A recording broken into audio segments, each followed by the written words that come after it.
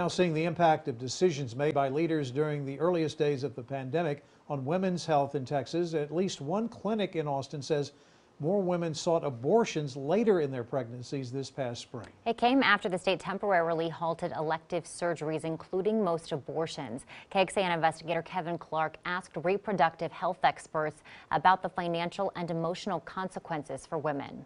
I am governor. Governor Abbott's March executive order prohibited abortions unless a woman's health was at risk. As a result, Whole Woman's Health of Austin had to cancel nearly 100 procedures. What were the alternatives for your patients? The alternatives were, many of them were going to places like New Mexico. But clinic director Soraya Dadras tells me not every woman had the means to travel out of state. A lot of them felt a sense of anxiety and kind of panic, which they're already dealing with the pandemic. Here's a look at the timeline. On March 22nd, the executive order banned all non-essential medical procedures. Planned Parenthood and other groups sued during a month-long legal battle.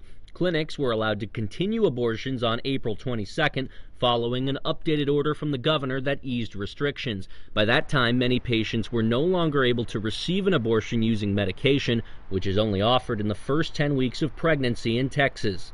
It basically allows the women to, complete the abortion process in the comfort of their own home. At Whole Woman's Health, the number of surgical abortions nearly doubled in the weeks after the ban compared with before. According to NBC News, other clinics in Texas saw a more than 50% increase in second trimester abortions. Asking women to wait was cruel in that sense because, there's so much more involved financially when you want to do a second trimester procedure. Dr. Carrie White works for the Texas Policy Evaluation Project, a reproductive health policy research project based at UT. She told me in an email the vast majority of women in Texas already live more than 100 miles from a clinic.